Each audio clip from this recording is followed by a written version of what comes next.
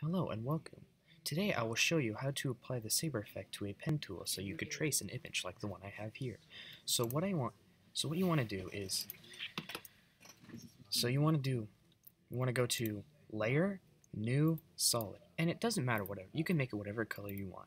Just make sure it fits the whole screen.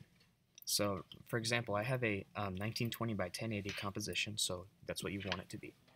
So now you got this layer. Now what you want to do is you want to go to Effect, Saber, and you want to add the Saber to that layer. Now I have mine up here, but sometimes you have to go down to Video Copilot and then Saber.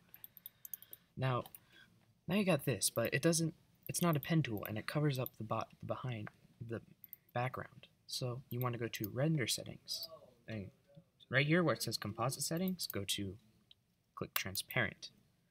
Okay, but now you still have this, this isn't a pen tool. So you want to go to Customize Core, Saber, and Layer Masks. Now, if you go to the pen tool, you could trace your image.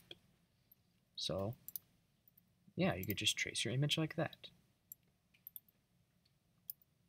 And you could change the effects up here, just like you would if you're using Saber Project for anything else. That's it. Thank you for watching and have a nice day.